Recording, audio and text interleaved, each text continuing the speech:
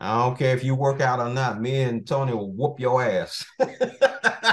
That's You could, I mean, you I could don't try. I I mean, you I could give don't it a gallant effort. I I will, I will Jazz actually time is on and guarantee. blend. We're having fun. Even before we get started, yeah, Janelle, I got yeah, legs I that got could kick a one. head off I of. got one. I got I got one. legs that could kick the head off a lion. So I mean, you could try, but Yeah, that's another story. And speaking of it, we can try. We're actually talking about a brand new movie with Jamie Foxx and Tommy Lee Jones called The Burial. Talking about burials. good Uh, segue. It's a good segue. Janelle, you got a chance to see The Burial? Let's talk about it. What you think about it? um, it was good. It was good for the streaming. I know it's going to be in select theaters, but I really do think it's really geared towards Prime Video release. I think it it has a terrible name. The Burial is not, but it's a good courtroom drama. I do think it lacks the gravitas of like if you're looking for like I'm sorry, a John Grisham type of like deep courtroom drama. It's a little bit more hallmarky vibes than that. They do touch on some serious issues. They do touch on race and slavery. I don't think, in my opinion, enough. I think they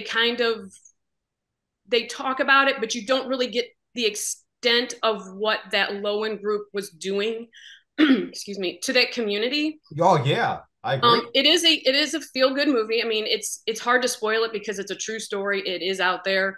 I think the cast was excellent. I think the way Jamie Foxx and Tommy Lee Jones played off of each other was fantastic. I think he brought something out of Tommy Lee Jones that we probably haven't I seen feel good. right on screen before. So I think they worked great.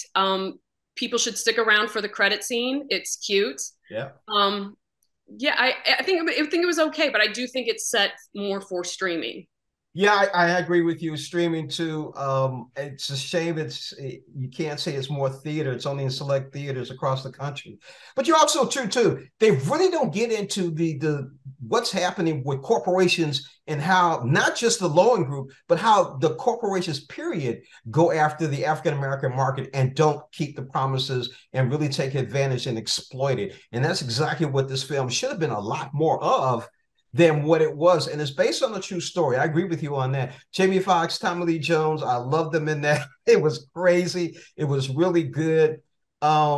It was interesting to see our friend from Ferris Bueller be a part of that too. Everybody's getting old around here. You'll get a chance to see it. I'm not going to say who it is, but But wait a minute, side note. He's been in Succession, so he has actually been around. wow, he's been around for a Yeah. minute. Okay, great. Tony, what you think? Like, I hate to use the same thing Janelle said. It is a feel good movie. There's, understand the reference there in a little bit. It's got a lot of charm and a lot of heart, and it does deal with a sensitive subject here and there. I don't think it touches on it as heavily as some might think, but we talked about racism. We talked about racial interactions in 1999 Southern Mississippi, but it really is funny. There's a lot of humor here involved. Like you said, Tommy Lee Jones and Jamie Foxx really bring it out of each other. They did a great job. I thought this is one of Mamoudou Athie's one of his better roles so far. Got to take a bigger swing, and then Jurnee Smollett is really intimidating with her character as well. You know what's coming. It really doesn't reinvent the wheel here. You know what's coming. It's procedural, but it still manages to just hook you in and entertain you. Takes a lot of emphasis from Aaron Brockovich, from My Cousin Vinny, and from a little bit from A Few Good Men. So you've seen it before, but it for some reason it just works, and I really can't explain why. Okay, what was you rated, Tony? I give it 4 out of 5. It is very entertaining. It'll be streaming on Prime Video here this Friday, October 13th. But it's a good cast, a good story, a lot of heart, and it touches on some things that maybe you didn't think about, such as the baby boomers death era and how people would try to profit off that. So, Yeah. but 4 out of 5 for me. I say 4 out of 5 too. Definitely. I have to agree with you. It was a great movie. It was a true story. Again, they didn't really get into what they should have gotten into a little bit more, but 4 out of 5 was very entertaining. Janelle. I would give it anywhere between a 3.5 and a 4. It's like I said, it's good. It's just it's not when it touches upon the serious stuff, it feels like it pulls it back too quick.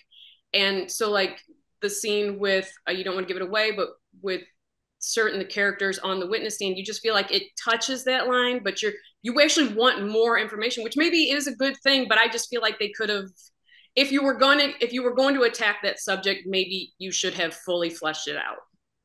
There we go, folks. That's The Burial. It's streaming on, is it Apple? Prime. Prime. It's streaming on Prime. I've been corrected. It's streaming on Prime. It's in select theaters, something you definitely need to see. James Thomas along with Janelle and Tony. We'll see you next week.